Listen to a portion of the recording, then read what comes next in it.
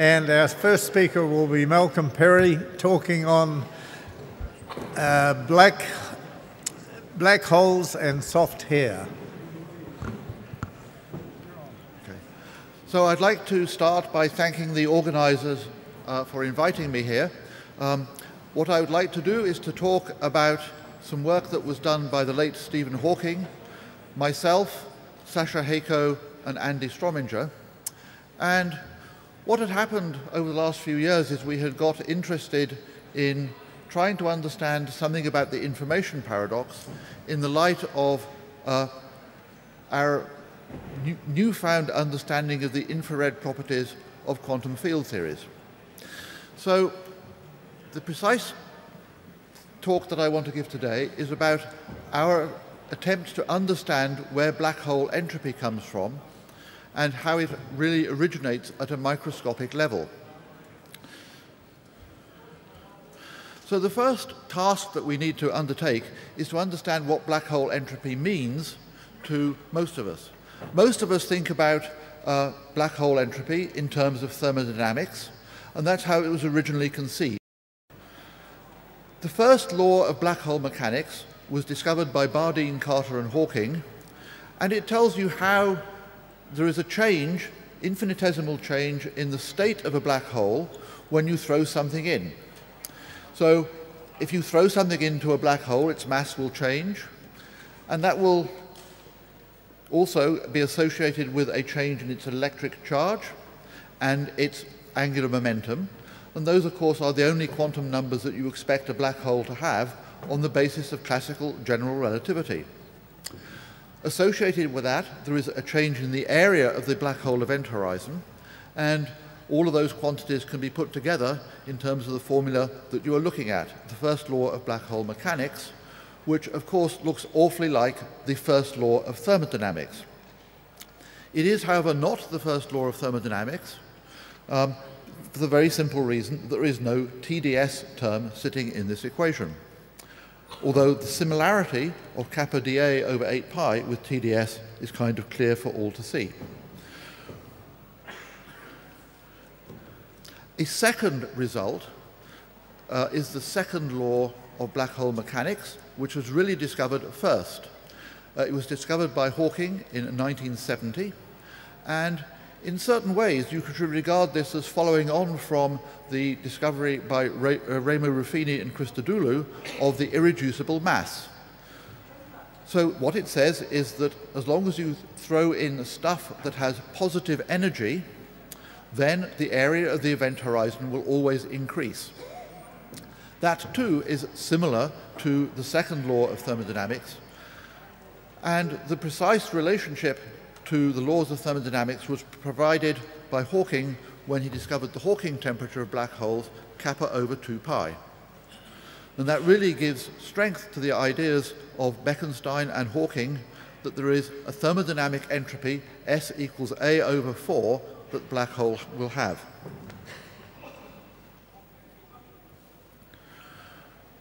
That's not the only way in which you can think about black hole entropy. There is another way, which is based on the Euclidean formulation of gravitation, where what you do is you think about trying to define the path integral for black hole spacetimes.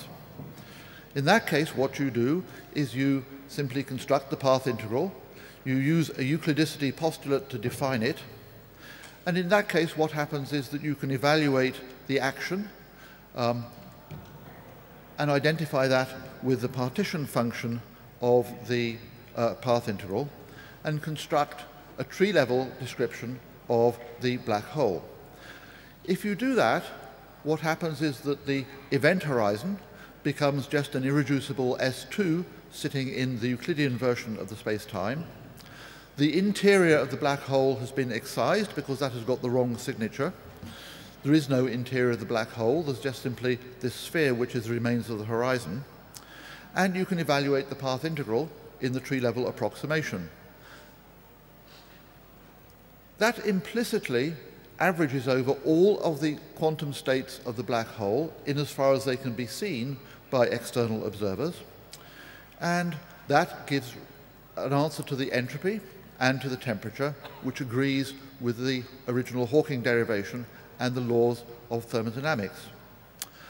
The problem is that all of these approaches are thermodynamic in nature and take absolutely no account of any possible microscopic structure. Nevertheless, we all learn the Boltzmann view of entropy, namely that the entropy is equal to the logarithm of the density of states function. And in this particular case, it would be the density of states for fixed m, j, and q. So the question that we are going to address now is, what are the quantum states of the black hole? It's very different to what happens in normal thermodynamic systems because the entropy there is extensive. That is to say, it depends linearly on the volume of whatever it is you're computing the entropy of. For the black hole, that is not the case. The entropy is proportional to the area, and that's just radically different to what usually happens. Also, the black hole you want to regard as being some kind of object sitting in space-time. You don't know about its interior. There's nothing you can do to measure what happens in the interior from the outside. The interior is not static or stationary.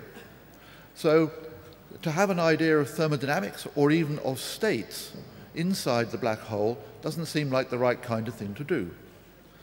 Nevertheless, if quantum mechanics is to hold, and all the evidence is that it does in all of space-time, then you've got to be able to understand the microscopic version of the entropy.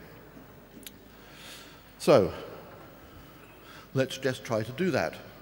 I'm going to use the covariant phase space formalism of general relativity because that's naturally suited to dealing with systems where you have null surfaces as well as space-like surfaces. And after all, the horizon is a null surface. So you're more or less drawn to that kind of treatment. So I'm just going to deal with pure general relativity, no matter, but we'll see later on that that's not going to restrict us too much. So the action for general relativity is just going to be the usual Einstein-Hilbert action, 1 over 16 pi integral of the scalar curvature. And there may be some boundary terms that you add to this, for example, the Gibbons-Hawking-York boundary terms, but they're not going to influence anything that we're going to do here.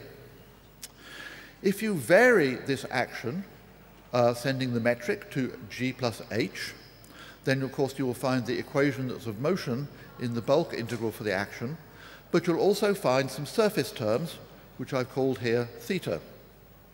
Theta is a functional of the metric of the space-time that you started with, and a perturbation of the metric h, and is usually referred to as the pre-symplectic form of general relativity. The pre-symplectic potential three-form.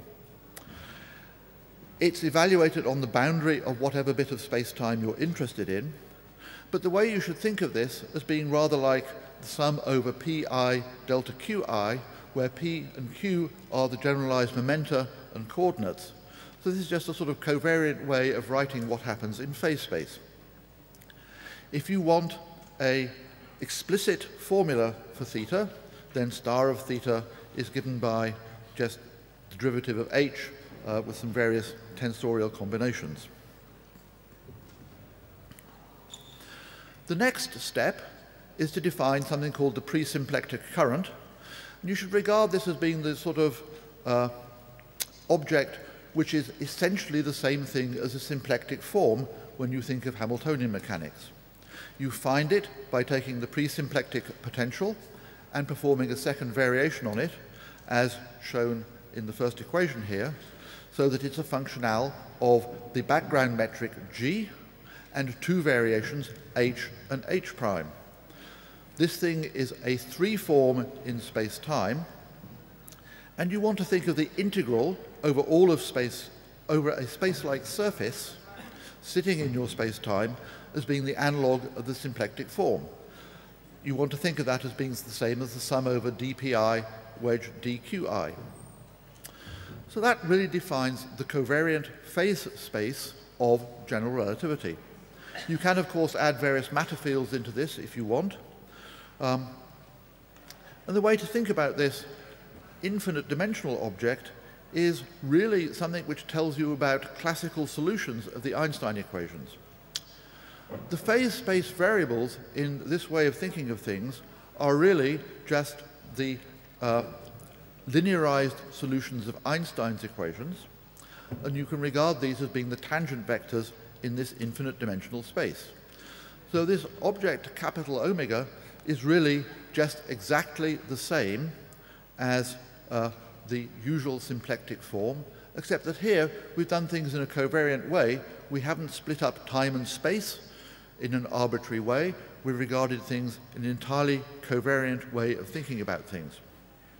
So omega is going to be a two-form in the infinite dimensional phase space of general relativity. That enables you, under certain circumstances, to define an infinite collection of charges. These are the Ayar-Lee-Wald charges, and they're defined by the equation that you're looking at the top here. If you put h to 0, then that object will give you some integral. And if you make the further choice that taking the symplectic form, and rather than thinking about an arbitrary h for your second variation, you think about one which is just pure gauge transform with respect to some vector field zeta, then the properties of h and zeta will tell you that instead of having something which you integrate over a 3-surface, it degenerates down into a boundary integral over a 2-surface S embedded in the 3-surface sigma. So if if sigma is just some space-like 3-surface, S can be any closed 2-surface inside sigma. That will give rise to a charge. This kind of charge you might think of as being initially a rather trivial thing, but in fact it's something that one is well used to. And so some examples are, suppose you picked zeta to be any old time translation in sigma, then Q would be the quasi-local mass, or a definition of quasi-local mass, in entirely the way that Yao was talking about a little earlier today. That would work for any arbitrary surface S. Another example might be saying that you're going to look at a section of null infinity, in which case that would be a 2-sphere, and if the space-time was stationary and zeta the time translation killing vector, then Q would be the Komar mass. But you could do things in a slightly different way. You could say, well, let zeta be a BMS supertranslation or superrotation, in which case Q would be the corresponding supertranslation or superrotation charges. So this gives you a way of finding charges under a wide range of circumstances, and these are the new soft charges that appear in general relativity and other gauge theories, which give rise to all kinds of interesting infrared effects, which I guess are really related to the nature of BMS transformations, since it was Bondi, Metzner, and Sachs that first understood what these things were really about. It's worthwhile having an explicit formula for Q.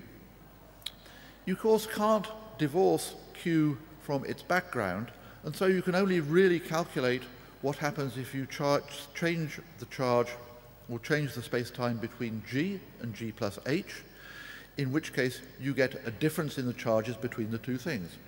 That's something which happened in Yao's treatment of the positive mass theorem in exactly the same way. You had to introduce a fiducial Minkowski space-time in order to define mass that had positivity properties. This is exactly the same problem, and I think that if you looked carefully, you'll be able to discover that in fact we're talking about the same kinds of things, although I guess in a slightly different language. So sitting here is an explicit formula for Q in terms of H and zeta. There is one problem that one needs to think about when defining Q in this way. Q must be an exact two-form in the phase space. means that if it is not an exact two-form in the phase space, Q will not be a function of state, meaning it only depends on the metric H rather than how you got from 0 to H. So that's a slightly subtle concept. And to find a Q which is exact in phase space, you may well have to add some other terms to this kind of object. And indeed, exactly the same kind of thing happened in Yau's definition of positive mass and quasi-local mass. These extra terms are allowed to arise because in the derivation of Q, there were some ambiguities because partial integrations have taken place. And one really has to be very careful about taking account of what these extra terms on the boundary are going to be. The way their ambiguities were catalogued by Walden-Zupas, I guess about 20 years ago, but I believe this is the first time they have been used to do something which I hope you will find useful. So that defines the charges. You don't really need to know very much about the charges, just simply that they exist, and you can write down some nice formulae for them. As we all know, diffeomorphisms form a Lie algebra, and so if you took the two Lie derivatives of anything and commuted them, you should get the Lie derivative of the commutator. And in a formal sense, the same is true of these charges. So as long as diffeomorphism is a proper invariance of the theory, then the commutator or Dirac bracket of two Q's should be Q of the commutator. That's just an expression of diffeomorphism invariance. Unfortunately, that's not always true. It's possible that if you take the commutator of two Q's and find your new Q, there is some extra stuff left over, K, and if K is not equal to 0, you would say that diffeomorphism symmetry had been violated unless you do something about it. So for the rest of this talk, I'll be talking mainly about Kerr black hole spacetimes, and I'm going to only consider what happens to observers sitting outside the black hole. Any observer sitting outside the black hole is going to regard the event horizon as a boundary of the space-time because it's not a region that they can make observations in. This is really an essential ingredient into what happens next. So we're going to regard the event horizon, or at least precise a section of the event horizon, as being a place where one can define these charges. These will be soft charges for the black hole, and I guess we introduced those in a paper which was published in Physical Review Letters about 2 years ago. Now, in the Kerr metric, you can find a class of vector fields, which you should regard as being these diffeomorphisms, which are represented here. To do this, you need to introduce some new coordinates. So I'm going to replace the usual Boyer-Lindquist coordinates t, r, theta, and phi by w plus, w minus, y, and phi, y and theta, as illustrated here. And there are two quantities which are going to be extra to what's going on here. Quantities I will call t left and t right. And they're made from the rotation parameter of the Kerr solution, A equals J over M. The locations of the inner and outer horizons, R plus and R minus. So you get a combination of these three new coordinates in terms of t left, t right, and the Boyer-Lindquist coordinates. And the vector field I'm going to look at is given here. It's got a component in the plus direction, which is given by 2 pi t right, e to the 1 plus in over 2 pi t right times w plus. Zeta y is defined in terms of the same things. Zeta theta and zeta minus are both 0, and n is any integer you like. This object, perhaps it's best not to ask how we found it, because that was quite complicated. But this object has a Lie bracket which reproduces the Virasoro algebra in its centerless form. So this is an example of a collection of vector fields that you'd expect to produce charges that also obeyed the Virasoro algebra. If you replace t plus by minus and swap t right and t left, you'll find a second family of vector fields that obeys a second Virasoro algebra that commutes with the first. So you can just simply apply the formula for the charges that we looked at before, but you need a counter term to make these charges exact, and the counter term is given here. It's just simply a combination of the zetas and the h's, together with something which is intrinsic to the horizon, namely the volume of the normal bundle to the horizon. It's interesting to note that Yau had a very similar expression when dealing with his definition of quasi-local mass. But bear in mind, this is not quasi-local mass, because zeta is any of these harmonics labeled by all of the integers. So, what happens if you evaluate the Dirac bracket of these charges? The answer is that they do indeed obey an object like the Virasoro algebra, but with a central term given by in cubed times j, j being the angular momentum of the black hole, times delta of n plus m and 0. This corresponds to a conventional central charge when properly normalized as being 12j.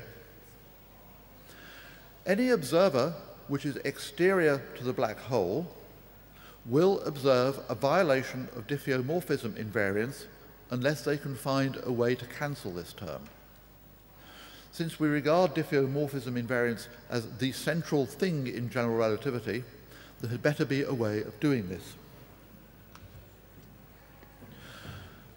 To see what that is, it's useful to go back to the prehistory of black hole physics and think about calculations of scattering in the Kerr black hole space-time. So I want to consider what happens if you throw in a quantum of energy delta E, angular momentum delta J, and look at the absorption probability for that particle in the black hole space-time. By absorption, I mean fall into the black hole. It's a complicated expression, but it involves two gamma functions, which you can see here. And this is something which has been known for a very long time. However, it's not just in Kerr black hole physics that you see this formula. This formula is something which is known from scattering in condensed matter physics, where you consider two-dimensional systems that have conformal invariance. It corresponds to the absorption probability for a conformal field theory in which left movers in the space-time have temperature TL, the right movers have temperature TR, and for quanta of energies omega L and omega R. So this formula here, P, works in two remarkably different physical scenarios.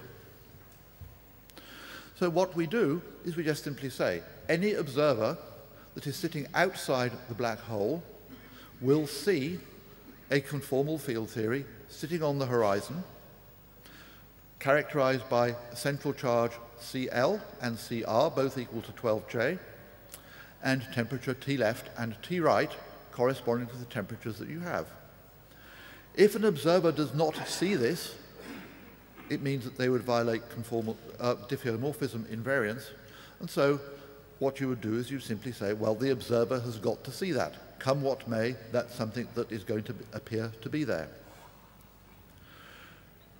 The entropy of any conformal field theory in dimension 2 is given by a formula here at sufficiently large temperatures, a formula originally due to Cardy, and this really follows from conformal invariance and nothing else. And it says that the entropy is equal to pi squared over 3, C left, T left, plus C right, T right. And if you plug in the results that you get from the Kerr metric, you will find this is precisely equal to S equals A over 4. So what this means is that this notional conformal field theory has, in principle, all of the information in it to account for the states of the black hole on the assumption that Boltzmann's formula is the correct one. So that should give you some way of trying to understand how black holes store information. There's some points to be made about this. First of all, you can do the same thing in Kerr-Newman, it's just a bit more complicated. The final results also hold in the Schwarzschild metric, although if you go back to looking at TL and TR, you'll see they blow up as A goes to 0. But CL and CR are also going to 0, and that kind of degeneracy will cancel out. So that means you really can't find this if you just looked at Schwarzschild. This treatment is inherently holographic. It's treating everything that you find as sitting on the event horizon. Of course, that's the boundary of what you can see, and that is the nature of holography. You've encoded three-dimensional information in something which is inherently two-dimensional. This, however, is not a solution to the, although it might be a step towards it. For one thing, it's unclear how information gathered in gravitational collapse or by throwing something into the black hole encodes itself into the states of this quantum field theory. Also, there's the issue of what's called the species problem, and that is simply that if you thought that black hole entropy was because of you were recording all of the information in collapse, if you multiplied the number of elementary particles by 1 million, then the entropy should go up by a corresponding quantity. The Hawking entropy does not have that property, and neither does the entropy we've just derived, and it's unclear how that could possibly happen unless you want to make some interesting speculations. Lastly, on this basis, we should think about what happens to freely falling observers. They don't regard the event horizon as the boundary of space-time, and they see nothing. So that should be regarded as an explanation, at least at a qualitative level, of black hole complementarity. There is some related work.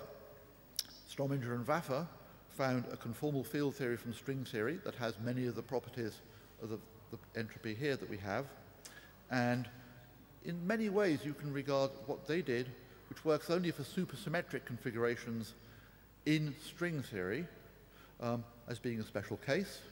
And also the treatment of Kerr CFT you should regard as being a special case. So that's where I think I want to stop. What we have done is to find, we hope, a microscopic explanation of what black hole entropy is about. And we are continuing to work on these problems, and what you see here is us hard at work. Unfortunately, in the middle of this work, we lost Stephen Hawking, and it's hard to know how one should remember him, but I think he would have liked this.